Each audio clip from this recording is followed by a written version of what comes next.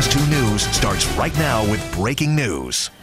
A former school custodian, now a fugitive. He's been sneaking into bathrooms, recording women and girls for years. CBS 2 investigator Megan Hickey live in Northbrook. Megan, David Garcia-Espinal was once banned from a mall.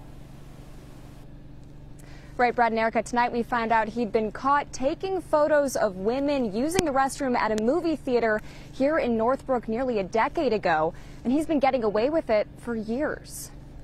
Our children were violated, and I'm disgusted by it. His daughter was captured on a hidden camera placed in a bathroom at Northfield Sunset Ridge Middle School. I was shown photos of my daughter sitting on the toilet. Police say it was put there by a school employee, now a fugitive, David Garcia-Espinal. The sad part? Today we learned he was caught taking pictures of women while they urinated about 10 years ago, here at this AMC movie theater in Northbrook. Police received a report of a man, quote, standing on the toilet in the stall, leaning over the wall and taking pictures of women in stalls with a digital camera. He was by himself and bought a ticket to see Yogi Bear. He was wearing this grocery store employee uniform, the same uniform he had when police were called back to the movie theater months later for another call of a man sneaking into the women's bathroom.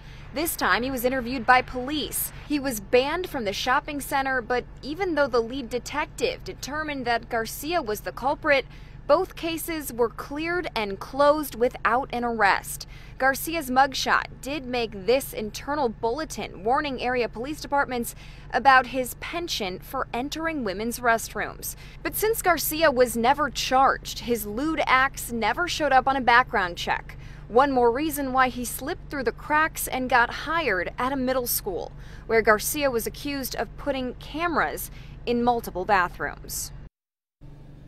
We wanted to know why Garcia was never charged here in Northbrook. Tonight, police told me there was no one on duty authorized to answer my questions, and the lead detective in this case has since retired. As for Garcia's whereabouts, the U.S. Marshal's specialty is hunting fugitives, but so far we've been told that the Great Lakes Regional Task Force has not been called on this case.